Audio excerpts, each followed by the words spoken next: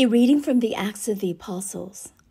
Peter said to the people, "The God of Abraham, the God of Isaac, and the God of Jacob, the God of our fathers, has glorified his servant Jesus, whom you handed over and denied in Pilate's presence when he had decided to release him. You denied the holy and righteous one and asked that a murderer be released to you. The author of life you put to death. But God raised him from the dead. Of this we are witnesses. Now I know, brothers, that you acted out of ignorance, just as your leaders did.